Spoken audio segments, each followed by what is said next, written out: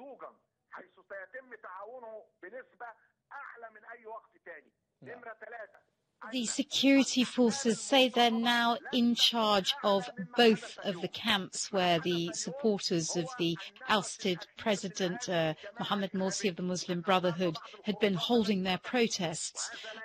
They cleared one of the camps earlier this morning and then announced that they were in control of the second larger camp outside the Rabaa al-Adawiyya mosque.